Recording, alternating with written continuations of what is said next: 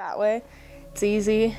Get a drink, eat a burger, whatever you need to do. Hi, my name is Mariah Keirns. I started makeup back in 7th grade when I was in middle school, and there was this after-school program for kids taking art classes. That was kind of my first footing into the whole world of body painting and prosthetics, making fake cuts, like all the movie quality stuff. Within being a makeup artist, there's a lot of different avenues you can pursue. You can be a beauty makeup artist, an editorial, like doing magazine cover shoots, or go more special effects and fantasy.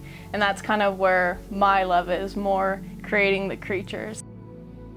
It really is, I mean, being an artist, just kind of waiting for that one idea to come up, the fire that's burning inside you. So yeah, I look for inspiration really anywhere. If I'm gonna be doing a creature, I kind of sample actual patterns in nature. With realism within creatures, you kind of have to ride the line between this is something that's never existed, so you want to bring in actual samples from animals or plants to add that sort of realism into a creature.